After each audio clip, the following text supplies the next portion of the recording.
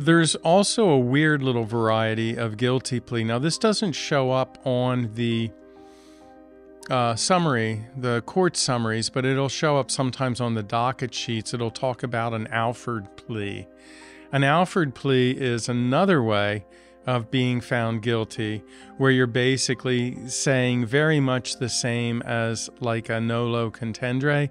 You're saying, I believe the Commonwealth could convict me if they move forward. And so you can say you did it, but you're willing to move forward. It's the same as a conviction. If it's a misdemeanor or a felony, it needs a pardon.